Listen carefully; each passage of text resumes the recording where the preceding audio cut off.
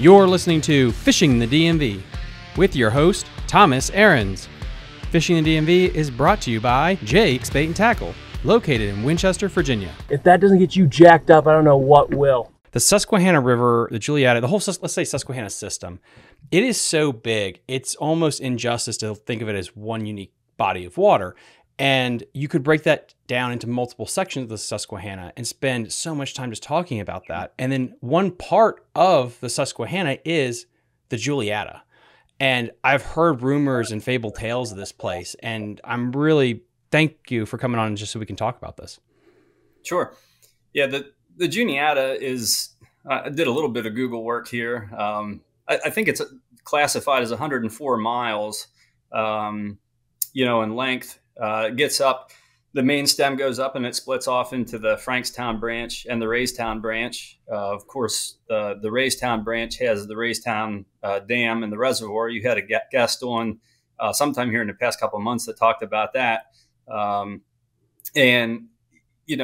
I think technically the Juniata is the second largest tributary to the main stem of the Susquehanna, except for the west branch of the Susquehanna. So that sort of puts it in perspective. The west branch is big and the Juniata is, it's not as big as the Susquehanna, but it's pretty big. So yeah, it covers a lot of land and, mostly rural. I think the biggest, probably the biggest population center that's on the Juniata is either Lewistown or Huntington, and both of them are a fraction of what Harrisburg is. We don't have near the urban impact on the Juniata that the Susquehanna gets from all over the place. And I think we just mentioned this before we started recording, but where do you live? How close do you live to the Juniata and the river system? Yeah, so I'm if I hook to my boat within 3 minutes, I can be launched. Two That's good awesome. stone throws down across Route 322 here, and I can be in the river. So, I'm there every chance I get, and it's kind of interesting being a multi-species angler and then fishing year round. I love to see the changes in the seasons. Not only on the land, but also the changes that happen in the water, and the way you change, the way you target species, and things like that. And being close allows me to get a real good look at that. Where did your love of fishing really begin? Well, as a young kid, we did a lot of trout fishing for stockers, in the local streams here. And as I got older, I sort of became disenchanted with chasing stockfish. And, I'm a farmer. We have a farm here right next to the river. And, so we work a lot of long days, but usually there's a little bit of time at the end of the evening, where you can get down on the water. So even going back to around 2000 or something like that, I was probably like a junior in high school. We go down almost every evening and, try to get on a topwater bite or whatever. And, that's really the root of where I got my love for fishing the Juniata. But just shortly after that, towards 2002 through 2005, we actually had a pretty big population collapse in the smallmouth fishing. It got really poor. Wow. There were still some fish in there, but it wasn't good. So that was kind of like when I left for college, first jobs and that sort of thing. And, time elapsed, and, here about 3 years ago, I got back into it again. And sort of immerse myself in it, and just trying to learn as much as I can, because it's too much fun not to. It really is. And when you say multi-species, what does the Juniata have to offer when it comes to fish species right now? Or what do you like to really catch? Well, it's seasonal. So like smallmouth bass, obviously, are the biggest, most common game fish here. Pretty much through the entire river system. It's a smallmouth bass fishery. Really, the trophy quality can be seasonal on the lower portions. We get some fish, that push up out of the Susquehanna during the spawn and things like that. So there's some windows where there's maybe more big fish than what there is other times a year. But across the board, it's doing pretty good right now. So there's smallmouth bass. Especially in the spring, during the pre-spawn, I really like to get after catfish as well. And that kind of, stems back to being a farmer and being busy through the day. A lot of times I don't have a chance to get out. And of course I have kids that play sports and everything. So sometimes the only time I have to get out is after dark, and, I just can't let it alone. So we get after channel cats. Of course, the famous flathead on the Susquehanna. Yeah. They've obviously pushed their way up. They're the whole way up to pretty much the Raystown Dam. They've infiltrated the whole system. So we have them everywhere now. And, just this past year, I started chasing muskies, and that's a different discipline altogether. What do you think of that? I wouldn't call them. It's wow. It's its own thing, man. Like, just because you like to fish for smallmouth and stuff like that doesn't mean you're going to like fishing for muskies. You got to be willing to spend inordinate amounts of time with zero success, and wait for that one big payoff. And that's not for everybody. And then, of course, with muskies, we really don't fish for them during the summer. Water temps get a little too high. They get stressed. You can have that delayed mortality that everyone talks about. So that's pretty much like a fall through winter thing. So, we'll fish for muskies in, 34 or 33 degree water, whatever it is. We get out there and get after them. And, most days it's for nothing. But it sure makes the successful times that much more memorable. So, yep, smallmouth, channel cats, flatheads, and muskies. We have some people that chase carp. For the most part, the bow fishermen have really taken care of the carp. We still have some, but we don't have the big schools like we used to, that's for sure. And big fish are hard to come by. What is the difference between the Juniata, just if you compare and contrast the Juniata to the Susquehanna? Is it basically the same thing, or is it a completely different ecosystem? No, it's different. And even the Juniata is, it really differs too. Like technically, like what I would be on would be considered part of the lower river. And down here, it's a lazy river. We have, big pools, and the pools are not deep. It's still a shallow river. The stretch that I fish most of the time, a deep pool might have 8 feet of water in it at normal flow. You're looking at, 6 to 10 foot deep pools. And then, the riffles, even the riffles in the shallow areas are still pretty lazy by river standards. Now, if you go up the river, towards, if anybody wants to look it up on the maps, but more up towards like, Newton, Hamilton, Mount Union, Mapleton, up in there's a lot more gradient on the river up there. So there's a lot more drop. The river it's not as wide because you're further up the watershed, but it's dropping more rapidly. So you have a lot more current. The eddies are maybe a little more pronounced than what they are down on our section of the river, the lower river, where it's lazier. So, and in contrast to that, like the Susquehanna is super, super wide, like, I mean, there's places it's commonly, 3/4 of a mile wide. The Juniata is maybe 200 yards wide or something like that, down here on the lower part of the river. And like I said, as you go up the river, it's less than that. It's maybe more like 100 yards wide. So there's differences within the Juniata itself, as to how it fishes and how it handles. But I can't say that it's like the Susquehanna either. They're kind of different animals. Yeah, that is really interesting because, Sorry. Go ahead. Yeah, and another big difference between the lower Juniata and the Susquehanna is the Susquehanna, I think, has a lot more ledge networks to fish.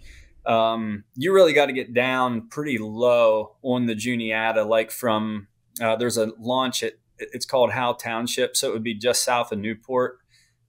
So between Newport and the confluence with the Susquehanna there at Clark's Ferry, there's some pretty pronounced ledge systems that look like the Susquehanna down there, but you're only talking about maybe the last 10 miles of the river. So there's 90 miles above that really don't look like the Susquehanna that much at all. Wow. Okay. Which one's cleaner? Like, which one has the better water clarity when it comes to visibility? Is it the Susky or the Juniata? The Juniata has its times when it's clear. I would say on average, the Susquehanna might have a little better clarity. The Juniata gets one of the things that really does happen to the Juniata, especially in the summer. And I should say the lower part of the Juniata, which is what I'm most familiar with. We have a lot of grass, submerged grass. I believe technically it would be wild celery, but we have these big beds of that stuff and they're constantly breaking loose. And I believe Jeff Little in one of his videos said that the Juniata sheds like a dog, and that's pretty accurate. I mean, sometimes we're limited on what lures we can fish based on what the grass will allow you to do effectively. And so when the water gets low, the Juniata can be crystal clear. But I think the Susquehanna probably spends more time clear than what the Juniata does on average. But that's just my estimate. Is there any, with all that vegetation, is there a decent largemouth population? Do largemouth play any factor in just day-to-days? That's crazy. No, I mean, I've seen a few largemouth caught out of the river, but all dinks. I've never seen anything with any size to it at all. And I'm really not sure why that is, but it's pretty much exclusively smallmouth. And I don't even think I mentioned this before, but what type of boat are you running? Well, I'm a little bit of a jack of all trades on that. It's an old jet boat. It's a 16.5-foot Express, and I have just like a 50-35 jet on that. So I can't run the places where the guys with the fancy rock proofs and stuff like that can run, but I can get around fairly decent. But then I also do some kayak fishing from time to time, especially when the water gets lower. Oh, cool. And like that's something that I would stress, to anybody. That really wants to learn how to catch fish. Do everything that you can. If you have access to a boat, get on the boat, but don't ignore wading or bank fishing or kayak fishing. Because while you may be chasing the same species, the discipline changes based on what you can do. If you're on the bank or if you're wading, you can work a pocket much more efficiently than you can from a boat. But you can't cover water like you can from a boat. So there's all these little aspects of how you fish that change with what you're fishing from or whether you're on foot. And I think there's a lot to be learned, from each of those disciplines that can be transferred anytime you're out on the water. Trade-offs. Yep. No, that's well said, because I do think some people, and I need to do a better job of this, because every time I put a episode out, I know like last week, guys, I had an episode that talked about using the C&O Canal Trail in the Upper Potomac, this beautiful long bike trail that covers the whole Upper Potomac. And I had a Warren on talking about bank fishing and wading and using that thing. That episode went viral, and I keep being reminded that there is a big population of people out there that don't have a boat or a kayak that do bank fish. Yeah. And there are ways that you can get it done from the bank. And in some instances, it's even better to be fishing from the bank.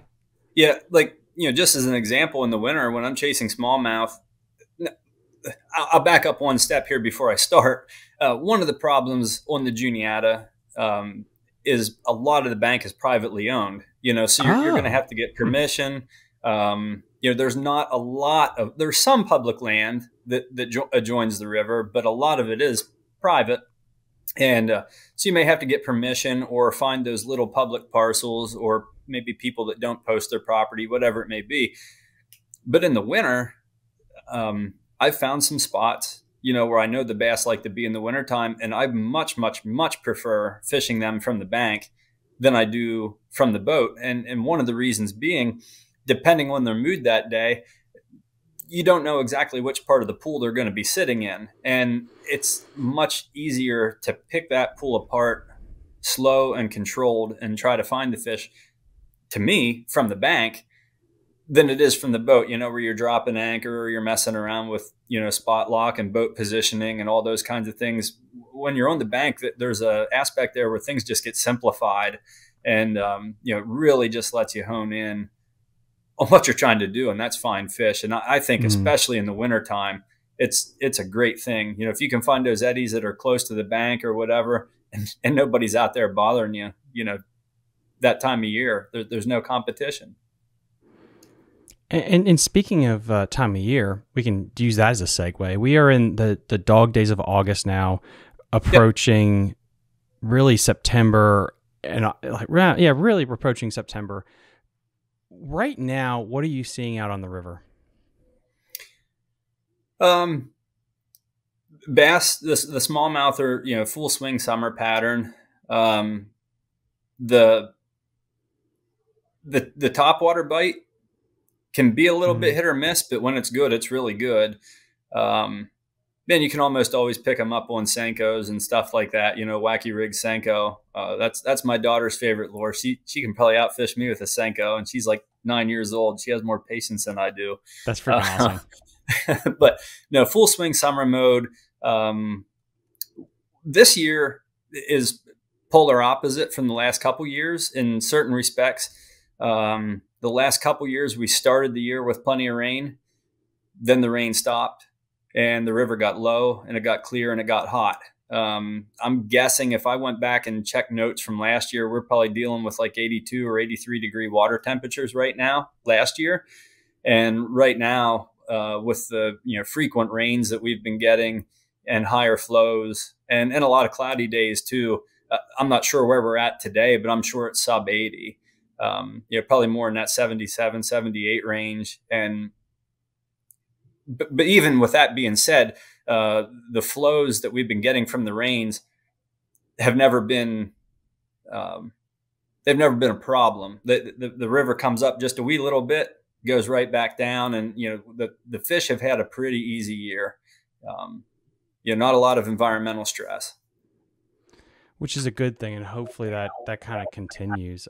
What is the catfishing? Yeah, and we also had really good spawning conditions this year. So I'm hoping that we recruited a good age class to come in here.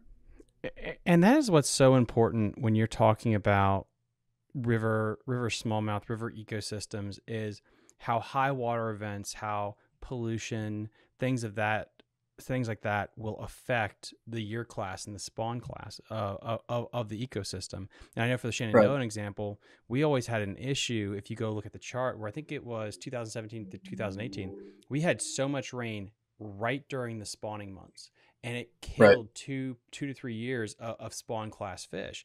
And it's just so important that all those things have to hit correctly so you can get a good crop for the next generation. Yeah, no doubt. And we were really good. If anything, the water was abnormally low during this year's spawn. And I'm not going to say the names of them because the spots are too small. Yeah. But there's a couple of tributaries that we fish a little bit when the fish are moving there in the spring. And I thought it was funny is not the word, but we'd be floating down through there and we'd be fishing, and the water was so clear you could see the smallmouth, and they were just scared out of their minds. And you look up and there's, 2 or 3 bald eagles sitting in that stretch of the creek, and so wow. I'm sure the eagles ate a little bit better this year than what they usually do with the lower flows, but there's plenty of smallmouth to go around. Certainly don't like seeing loss of those larger fish because it takes so darn long to grow them. But I guess the eagles got to eat too. What's the catfishing like right now? Is this what is the prime time for catfishing? Well, so I'm not heaven's gift to catfishing or anything like that. I like pre-spawn, and to me that would be pre July 4th. April, May, and June can be really, really good. Once they spawn, I have a hard time getting back on them with any solidarity here, until later into the fall. And I don't know. I think a lot of it is just they definitely have a post-spawn funk. just kind of like smallmouth do. But when they're coming out of their post-spawn funk, there's food available everywhere, and they really don't have to travel far to eat. Pre-spawn, they're traveling not only to find food, but also to find spawning grounds and to find mates and those sorts of things. And I think that's what leads a lot of them into your baits. That's how you catch a lot of them. We don't have the density of catfish like the lower Susquehanna has. We're not hurting for catfish. We have plenty of them, but we're certainly not polluted with them, either channel cats or flatheads. So they're definitely worth fishing for, but there's times of years that are better than others. That's without a doubt. I mean, if you have the tackle with you, and this will be a good segue to that, what generally is a catfish rig for you? Yeah, just a second here. Go for it. I didn't practice this beforehand, so let's see how it goes here. But oh, okay, cool. Yeah, so we got a mess here. That's pretty standard. So this is on the upper end. We got a sinker. Whoops, sorry. That's a 3-ounce sinker that's on a slide. So this just slides up and down the line. Then right underneath there, we got a little rubber bead that sort of acts as a bumper. Right underneath, there it is, right underneath your swivel. So that little rubber bumper protects your knot from getting slammed by your weight. Then I just go to, I think this is probably a 50-pound fluoro, or actually this is just mono. Yeah, 50-pound mono leader. And to this one, this is an 8/0 hook. Oof, that's a big dog. It is. They look like they're really large. When you see them inside a flathead's mouth, they look like toys. Those fish had just such gigantic mouths. So really the big trick to catfishing, and I've told so many people this, the real trick to choosing a hook size isn't the size of the fish that you hope to catch, although that does play into it. It's the size of the bait that you're planning on using. If you're going to use, big sunfish or, big suckers or something like that, then maybe you can go to an 8/0 or a 10/0 hook, or maybe even some guys go to 12/0 hooks for flatheads.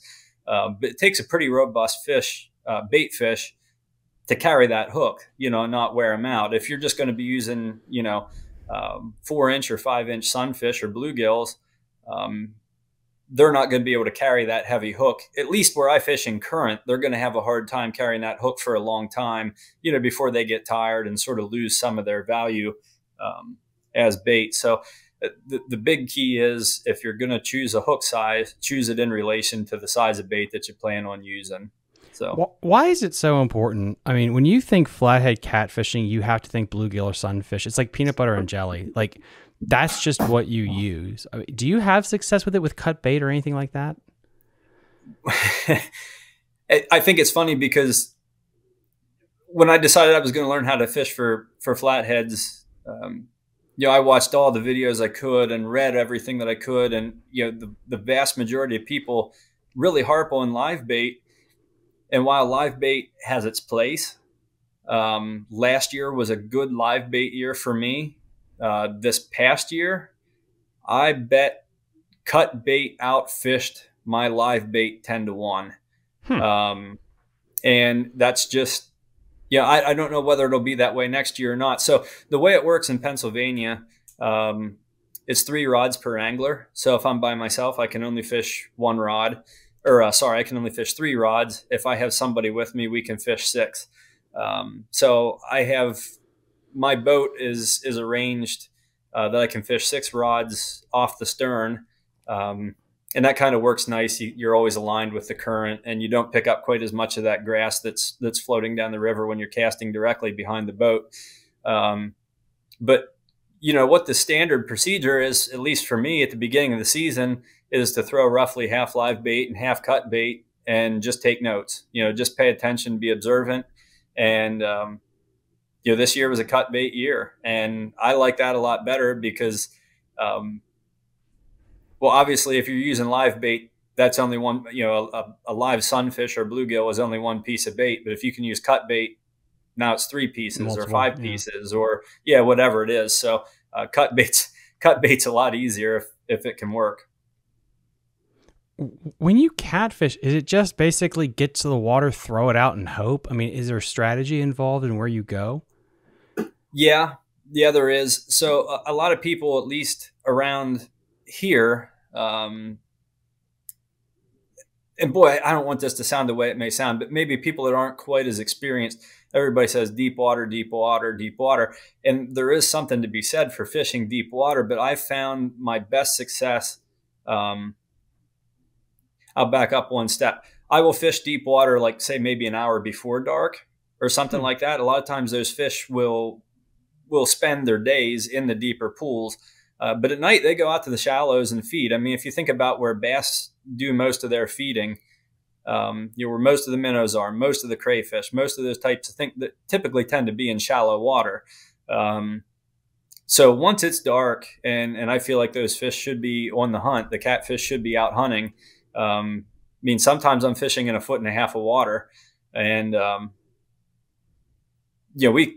think last year we caught, I think that was a 20-pound flathead, and we probably caught that in 2 feet of water.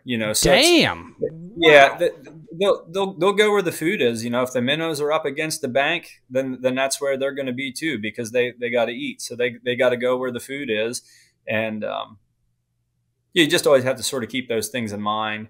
And that's interesting. Yeah, that's really interesting. That's pretty much it. But like we catch them in deep water. So, and you asked, whether there's a strategy involved. It depends. If it's just a short sit, where we're going to go out maybe for 2 hours or something like that. I'll maybe only hit 2 or 3 spots, during that time. So we'll pick up and move, maybe every 40 minutes or something like that. We fished a buddy and I fished a tournament in the middle of June. That was a flathead only tournament. And we moved, oh goodness, I bet we moved probably every 20 minutes. And there was fish at every spot. It was unreal. I think I know for the guys that fish the Susquehanna, this won't sound like much, but we caught 9 flatheads there in one night. And I think our total weight, I can't remember what it was anymore. It was well over 100 pounds, of total weight. Oof. And, it wasn't good enough to compete in that tournament because there were some people that traveled to fish the lower Susquehanna. And, but we didn't want to do that. We wanted to see what we could do here at home. And I think we ended up with a 3 fish total of just under 50 pounds. And that's pretty much the class of fish that we have to work with here for our flatheads. The big ones that you can expect to catch reasonably are going to be between 15 and 20 pounds. There's the off chance for a 25 or a 30 pounder, but for the most part, we're talking 15 to 20 pound fish. Which is still fun to catch, especially right now in the dog days of summer. A lot of fun. They're a lot of fun to catch. Yeah, they, especially in current, they have that flat head, and it's a little bit like, when you put your hand out the car window, and you let the air push your hand up and down. And I think their heads are a little bit that way. If you bring them up to the surface, and if they want to get to the bottom, all they got to do is tuck that chin down, and the current just drives them to the bottom of the river. And it's cool. It's a unique fight. Yeah, it's kind of fun. And then what about the your smallmouth tackle? What is your go-to now? Smallmouth tackle, I mean, I keep it really simple. Through the summer here, it's pretty much a Senko, a Ned rig, or topwater. And like topwater, I would love to be able to fish a whopper plopper. They work. They do a terrific job. They catch nice size fish. But there's too many times where the river is shedding too much grass and you just immediately are fouled. Either your prop stops spinning, or your hooks are acting like a lawn rake, and they're just gathering up that grass that's floating down the river, on the way in. And so I've sort of messed around a little bit this year with different types of Z-Man has a toad. I have one here. Let me grab it. A toad. Interesting. Okay. So like Z-Man has this, what the heck's it called? Like a goat toad type of thing. And you can put that on like on a decent size hook and rig it weedless. And it's not as loud as a whopper plopper. But it does have a similar action, and you can bring it back in, over 9 out of 10 casts, you can bring it in clean. And, whereas the plopper, you're maybe 1 out of 10 that it comes back clean. So it's just a trade-off that you have to take sometimes, to take advantage of that topwater bite. It's so weird to think about catching smallmouth in grass. It's just, I'm not used to it personally. I don't think of grass and smallmouth, but do the smallmouth are around it? Yeah, they are. There's also large stretches of the river that do not have grass or have very sparse grass. And when I say grass, this is all submerged. None of it is sticking up. Like if you picture the Susquehanna in your head, or any of your listeners that are familiar with the Susquehanna, you picture actual grass islands. We don't have very many of those. There's a couple of them, but most of it is just submerged. And I believe the name for it is wild celery, and it just, it's under the water, and it just it lays over, the current lays it over, and it just sways back and forth. And it holds a lot of minnows, it holds crayfish, and there are definitely fish that get up in that stuff and feed, but it's very difficult to target the fish when they're in there. So I tend to focus on either the gaps between it or the stretches of the river that don't have the grass directly. But the problem is the grass tears loose from those grass beds, and then it floats on the surface, the rest of the way down the river. And you're always fighting those loose pieces of grass. So, like I said, a lot of times you are kind of limited on what you can throw based on how much grass is going down the river.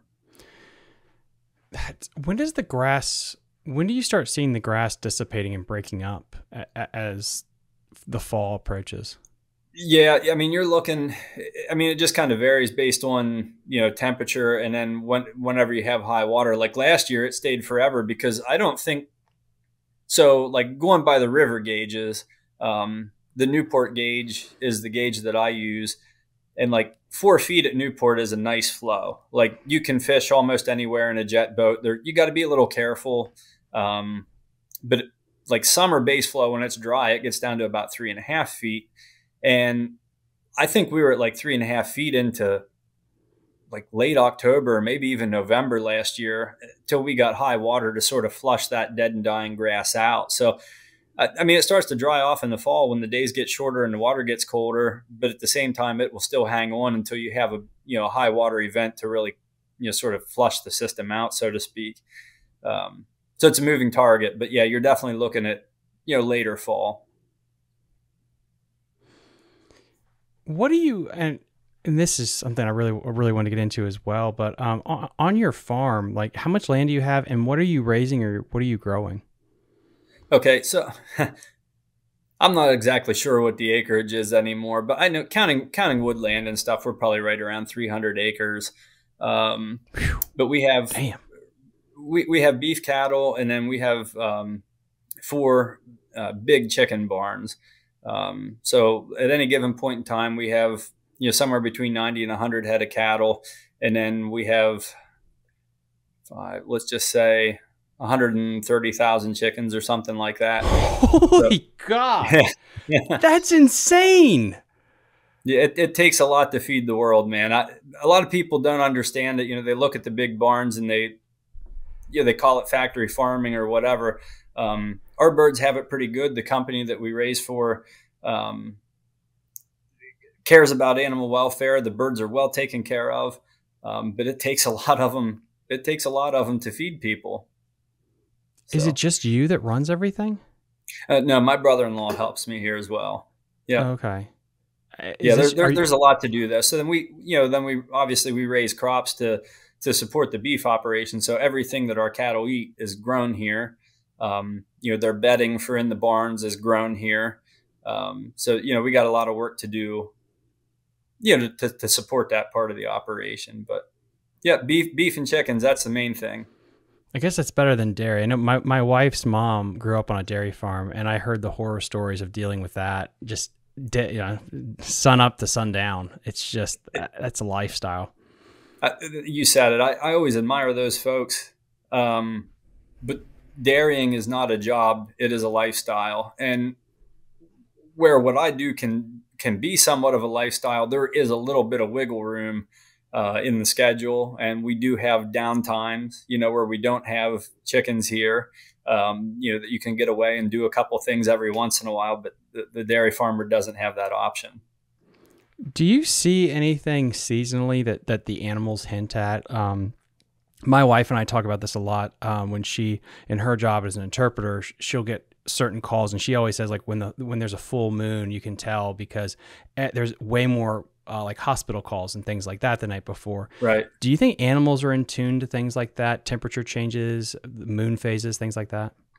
I never really paid too much attention to it with the livestock, but I hear people talking like, I'm a consumer of information, and that's, it's part of what drove me to listen to your podcast, and ultimately for us to make this connection here that allows us to talk today.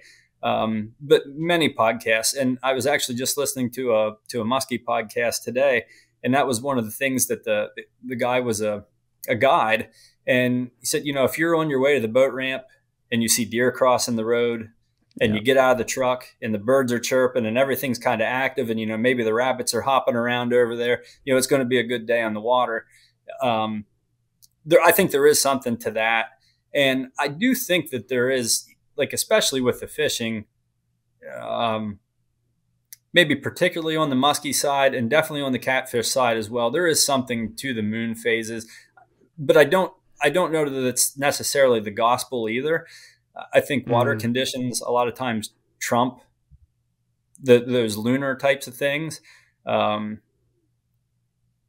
if you're like, if the system is steady, if the water level is not rapidly rising or falling and the temperatures are kind of constant, and there's not a lot of exciting things going on in the system, then I think those lunar events and things like that, full moon, new moon, they probably play a role. And I mean, I know, like, the two best nights of catfishing that I've ever had were both on new moons. Just dynamite. I mean, you almost can't keep them off the hook. It gets that ridiculous sometime. And I don't have an explanation for why that is. Is it because the night's darker? Does it have something to do with, the moon and gravitational pull and all that stuff? I have no idea, but I don't like to miss a new moon when it comes to catfishing. It works for me. It's so funny how some of that old folklore kind of like does play out. I mean, it's almost like the Farmer's Almanac thing. Like, how the heck does that even work? But then when you have all this old information on the moon phases, and I'll be damned if sometimes that stuff doesn't work still. Yeah. I mean, I definitely think there's something to it, but I would never bet my fishing trip on it. That's for sure. I'm going to go fishing regardless of what it is, and just let happen whatever happens.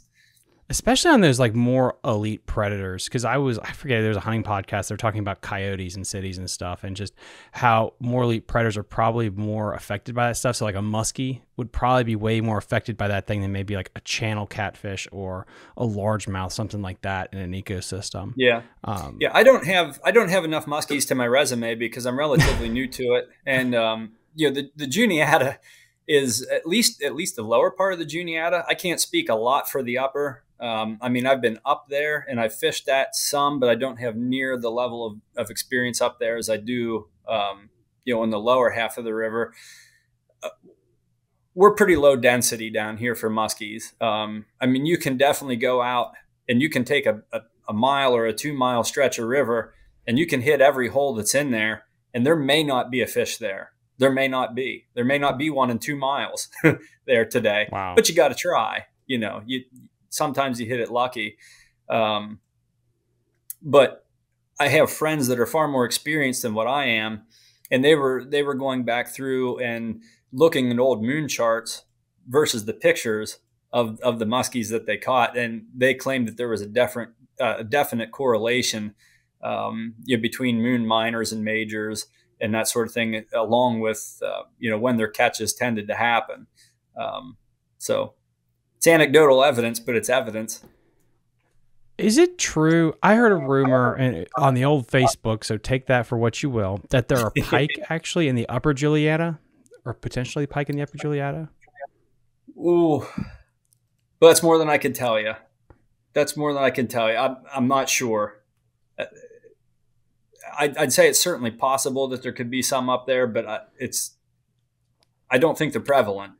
Is there any trout that's not just put and take up there? Like, because if you're thinking like where, you know, Raystown Reservoir is, that water is probably cold all year round coming out of that lake. It is. And so like Raystown's kind of its own animal. I mean, they have muskies in there. They got some pretty nice smallmouth. They've got stripers. They've got lake trout.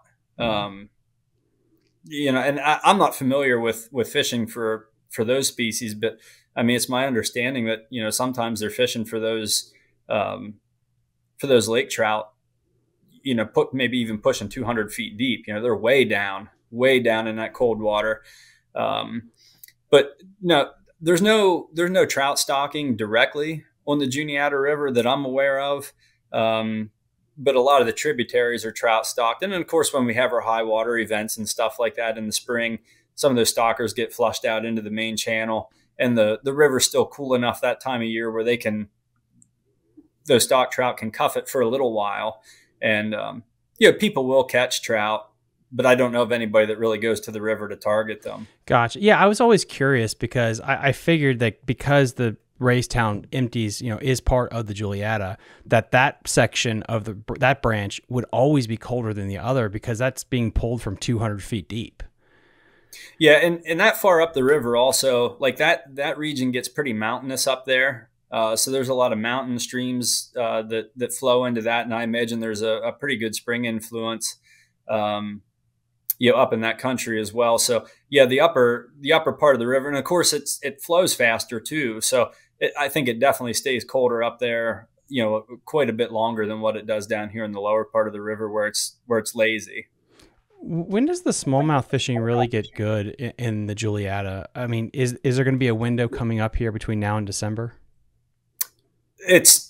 I think it's always good except for that post-spawn funk. You know, it's like from like June, like late May through the beginning of July can be pretty difficult. They're there and you can find them, but they're not always in the places that you'd think they would be. They're not always biting. But so like I'll start, you know, pre-spawn is always good, almost no matter where you're at. And like here, now we are in August and moving into September, we're kind of on that summer bite and it's pretty good. You can catch good numbers and there's enough good fish in the river right now that you can find some size as well. But as we start to move into like, you know, October, you know, late September and October, it's going to be a lot easier to find some of those bigger fish. And then, you know, I really like winter fishing quite a bit.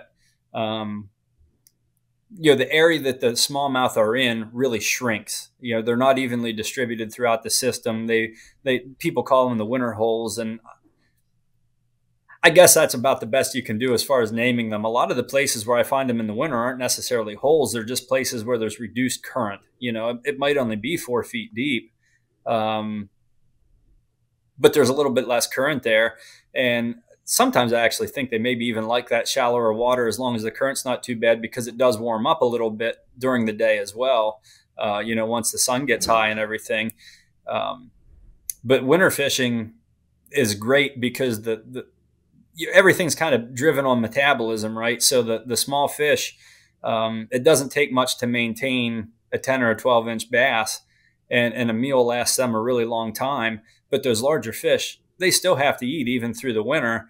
And, you know, the bulk of what you catch in the wintertime are your nicer fish. You know, your numbers are going to be way down, but the bulk of what you catch is going to be, you know, much more in that, like, you know, 16 to 18 or 20-inch range, as opposed to that 10 to 12-inch range that's really common to catch now through the middle of the summer.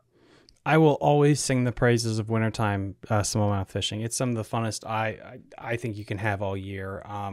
The bite is really good. When people think of really that slow, yucky wintertime fishing, it's not wintertime smallmouth fishing. The biting is always better than if you're going for largemouth. So if you compare the two, I've always think like a smallmouth bite is way more fast paced than like a largemouth bite where you're barely dragging it, especially fish that live in river systems who, Yeah. you know, even a bad bite, a bad river smallmouth bite is 10,000 times more fun in the winter than a largemouth bite, hands down.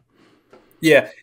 And so sometimes it takes you a little bit of time to find them. You know, I think I mentioned it earlier, but like let's just call it a winter hole, but in the winter hole that they're in, you know, their position within that hole changes from day to day, and sometimes from hour to hour. You know, so you may spend a lot of time scouring a particular spot. And, you know, in the winter, I throw a lot of tubes and Ned rigs and stuff like that, just small presentations, slow, you know, a lazy drift. And it seems to work fine, but you'll spend a lot of time trying to find those smallmouth. But once you find them, you usually pop 3 or 4, just, you know, one right after the next, you know, until you use up that little group of fish, and then you got to move on and find the next one. But I really enjoy winter fishing, and there's nobody out there to bother you. One thing I really wanted to make sure we touched on while I had you here was for everyone that's followed the channel, you know, I try to follow, you know, all the issues in our ecosystem, you know, from the Susquehanna, the Shenandoah, Upper James, the Chesapeake Bay watershed. And one thing that comes to heart to me that really was one reason for starting this channel was the fish kills on the Shenandoah River. And I got to talk to the river keepers there. I got to talk to all the biologists that talked about that and what happened. And one part of that was how much farming affected it.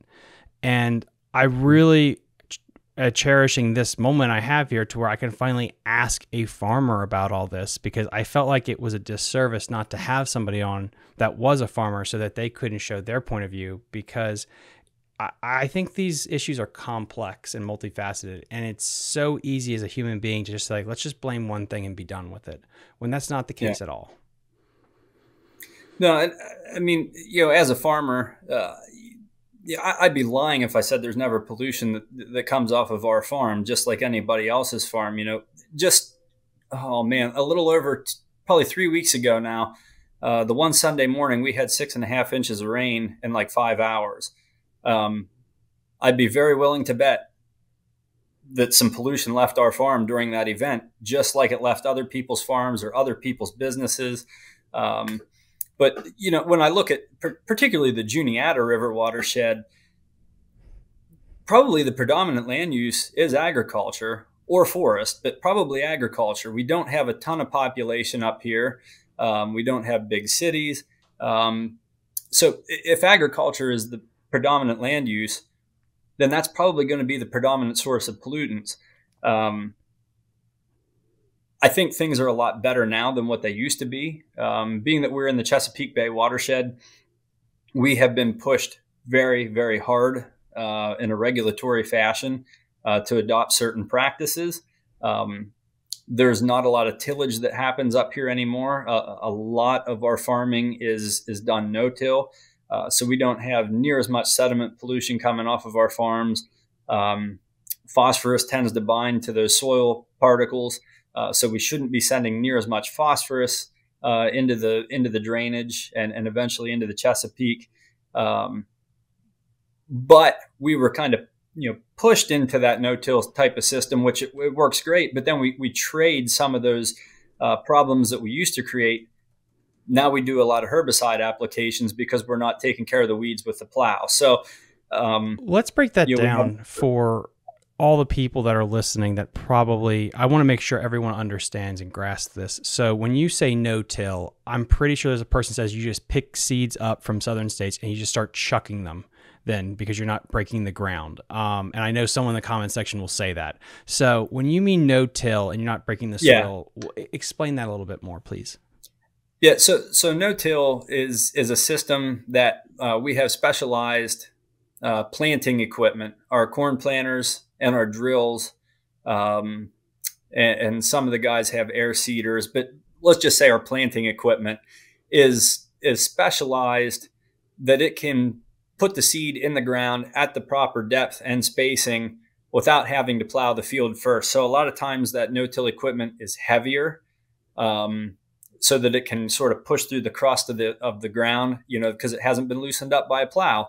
But we can drag that planter or that drill, across the soil, and it will just make a slot, just a little tiny slot. It'll deposit the seed and it'll push it right back shut, and all the other ground around it, has not been disturbed at all. So, we're never dragging a plow through our fields and making everything loose and fluffy and highly erodible, all at one time. But because we're not doing any of that tillage, let's just say you're going to plant corn in the spring and you have weeds out there.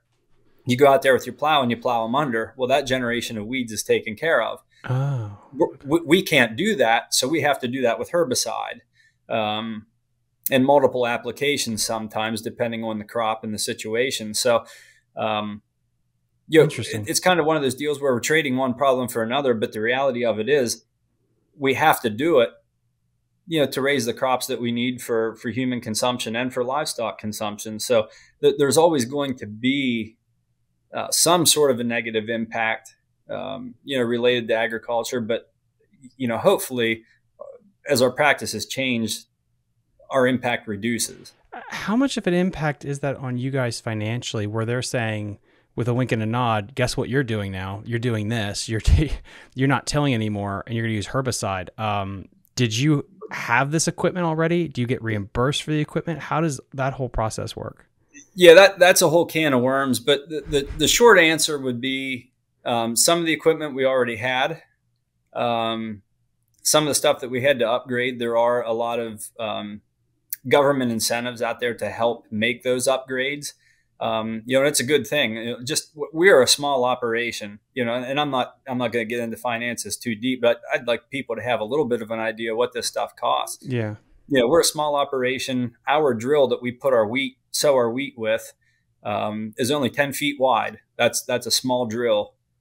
And it was like 26,500 or something like that is what that drill costs. And it was used, so when you look at some of these bigger operations, a big tractor pulling a big air seeder or a big piece of playing equipment, it doesn't take long till you have a couple $100,000 out there in the field. It is expensive. That's insane.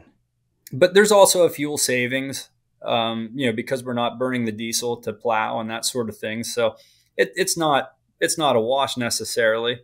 But it's also not the end of the world. And we do like it. We do like having a no-till operation. But the truth of it is it does come at the cost of more herbicide applications.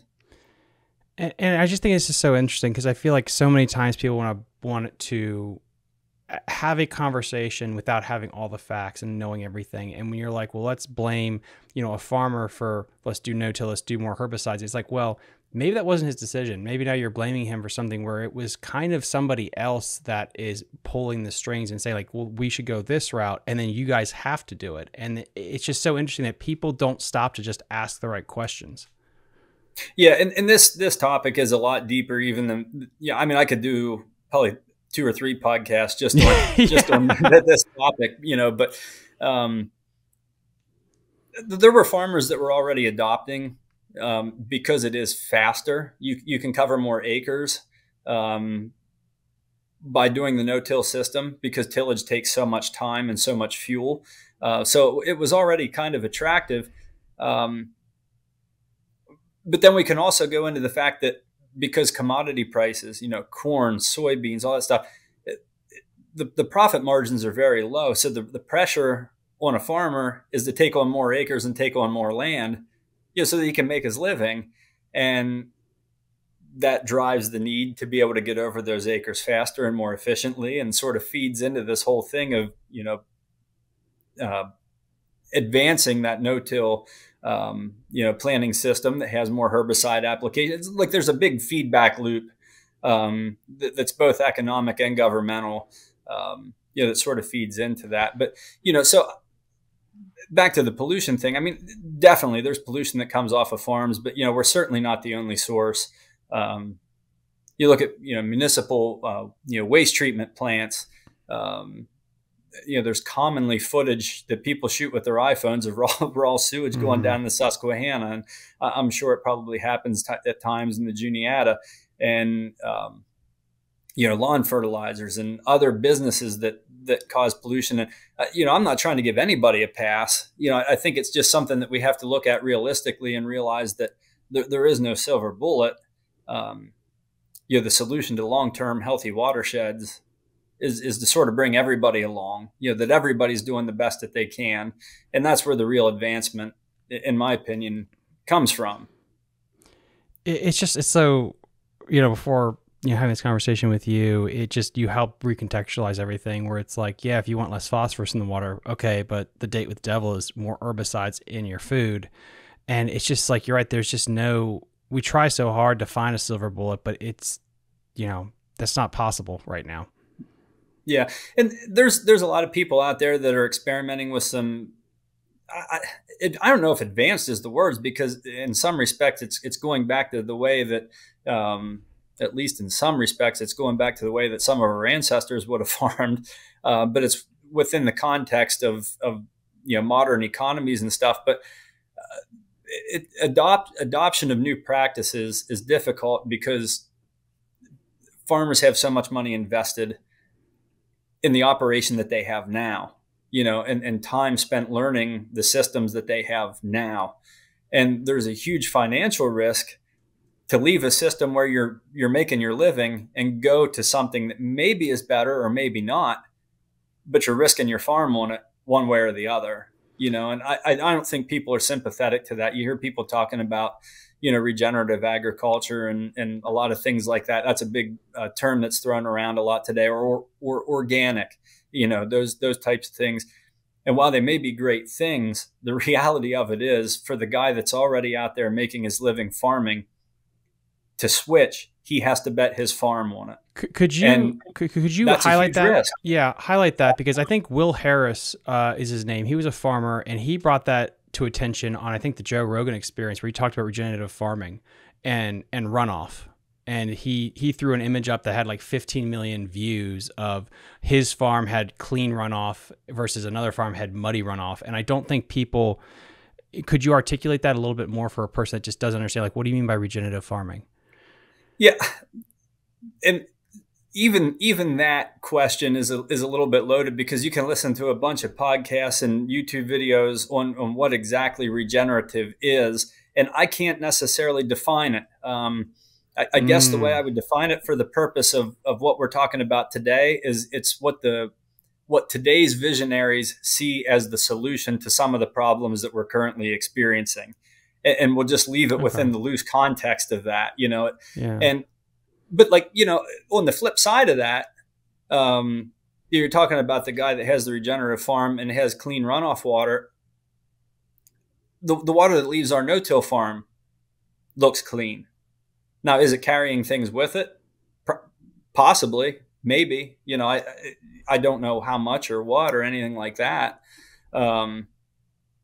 But it still looks clean. It's not carrying sediment. So, there's all kinds of things, whereas if that particular regenerative farmer, and I don't know him, probably shouldn't even say this, but, if he happens to have livestock that are maybe not in a stream bed, but close to a stream bed, runoff from their manure could still be reaching the stream and the water can look clean, so I don't know. It's the whole pollution thing with agriculture is such a broad topic. And there's so many contexts to look at it in. But I think the big takeaway is I think everybody should sort of be self-critical. Take a look at what they're doing and say, how can I do a better job? And I don't care whether that's a farmer or whether it's a person that's, fertilizing their lawn, or you're dumping drain oil down the city sewer, whatever it is. There's all kinds of places for people to be better. And, one of the things that we did talk about there, right before we went live, was I can take you to places on the Juniata River, which in the grand scheme of things is not a huge watershed, but I can take you out there to places where there's stormwater or high water eddies, like up in the trees and up in the brush. And there's maybe 100,000 plastic single-use water bottles laying up there. And I can tell you, farmers did not put those there. Yeah. That came from that came from other people. So, everybody's got something that they can do better, without a doubt. And the only way that you can get to it and break down what I like to call the doc talk or the drama is by just having open discussions about this in long form. And so people can understand this a little bit better, because the crap that the farmers have to go through just to make a living on top of all the regulations is insane. And this is a question that popped into my head, like when we first started. Would it be harder to farm in the Chesapeake Bay watershed or out west? Because I feel like the regulations on the Chesapeake Bay watershed are just insane. They are, and they're probably not ever going to get any better. When I say better, I guess I just mean less restrictive. And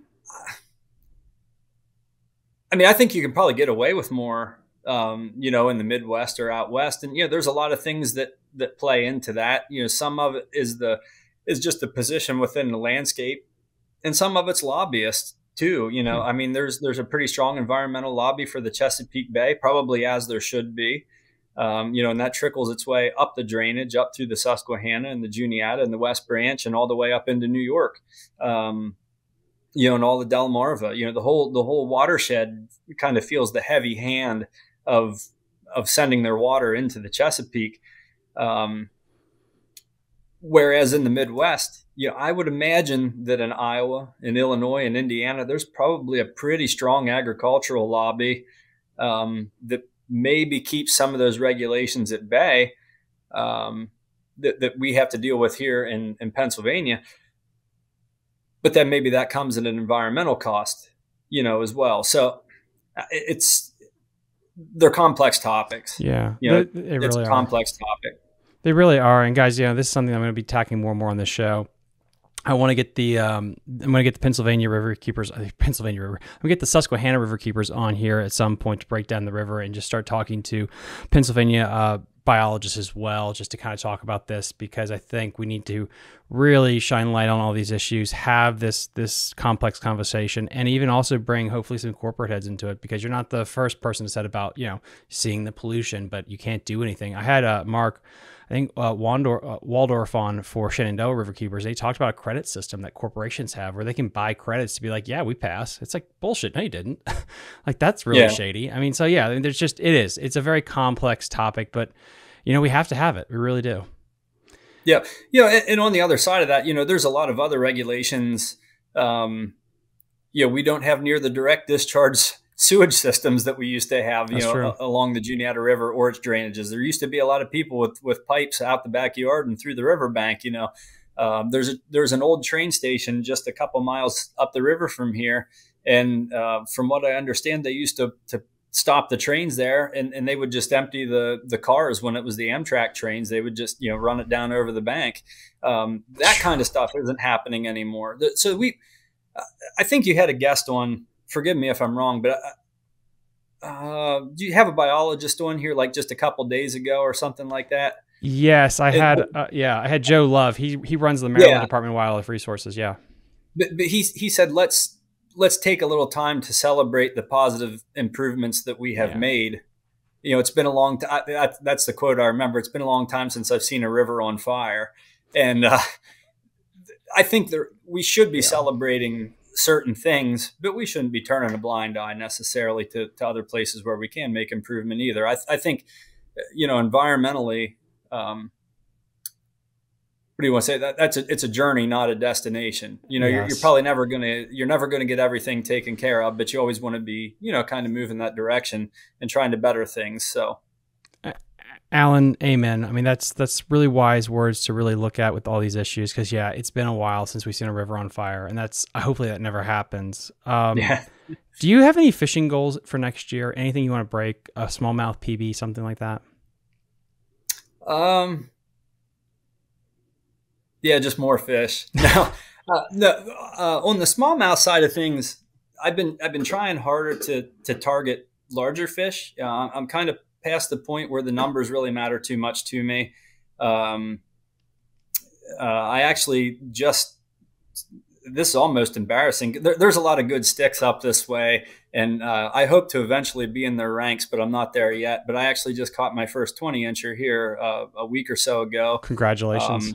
more 18s and 19s than you can shake a stick at, but I couldn't get over that 20-inch barrier. And, so, and this is kind of going back to the Susquehanna. You had talked about, is the Juniata similar to the Susquehanna? One of the big differences that I see, because from where I live, we can take a couple back roads, and within 15 minutes, we can be sitting at Liverpool on the Susquehanna. So we've been doing some kayak trips out there. I'm afraid to take my jet boat out there, man. That is Ledge Rock City, and those babies would be like a can opener on my boat. But the Susquehanna, at least between, say, like Sealands Grove and Duncannon or City Island. Let's just go all the way down to City Island. There's so many defined targets to cast to. Whether it's a ledge system or a grass island or the tips of wooded islands, riffles, chutes. There's just, it's like a wonderland. You can be out there and there's so many things to cast at. If you're floating by them just under paddle power, without a torpedo or anything, you can't even dream of casting at all the targets. There's so many targets to cast to. The Juniata still has targets, but they're a lot more nondescript, I guess would be the word. Subtle. Yeah, they're very subtle. The eddies are subtle. There's boulders under the water that hold fish all the time, but you can't see them. There are a few ledge systems that you can fish, like you would fish on the Susquehanna. But I guess what I'm saying, this is a roundabout way of saying that I think it's a little harder maybe to consistently catch the biggest fish on the Juniata, because there's so many places they can be and you can't see where those places are all the time. Gotcha. And it does bring up one thing. That was one thing I did want to bring up about the Juniata. We have a lot more, I'm going to say it was probably a COVID thing, but we have a lot more pressure now than what we used to. Kayaks all the time, man, kayaks, just the river's filthy with kayaks, and I'm not complaining about it.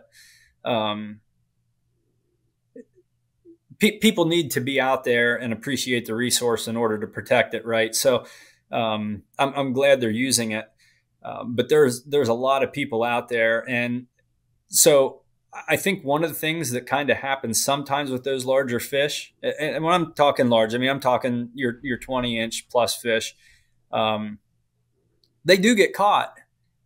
And then I think they start to figure out pretty quickly what boat traffic is, and they start to get where. Quick, yeah. I think it takes a long, precise cast a lot of times to pick those fish up, or a very stealthy approach. It's tough just to luck right into them. So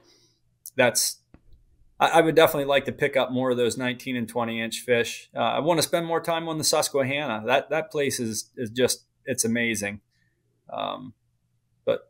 Yeah, basically as much time in the water as I can get it. It makes me happy. Lowers the stress levels. It does. And hopefully, this coming year, you're going to be cracking that big 22, 23-inch smallmouth that's so famous for. And maybe you'll catch the new Susquehanna state record flathead, because it feels like a new state record or world record's coming every other week at this point. It's insane how many times that keeps getting broken. Yeah, and it's all kind of in the same general area too. I have a couple of contacts from down that way who I've not met personally yet, but they've offered to show me the ropes, and I'm kind of waiting until maybe that sort of September range. The bite usually picks up as the water temperature starts to drop, and maybe go down there and give that a shot and see if I can pick something up that's. I'd like to get one over 30 pounds anyway. Our biggest here in the Juniata is 20 and a half. And I know of maybe 2 or 3 that are bigger than that from sources that I trust. So we have a lot of fish, but we don't have any of the big ones yet. And you got to go south on the main stem of the Susquehanna to get into those really, really Goliath flatheads. Well, I think you're going to get one of those too. Alan, again, I can't thank you enough for coming on the show. We've covered such a wide variety of topics. Is there anything else that you wanted to hit on, or anything else you wanted to plug?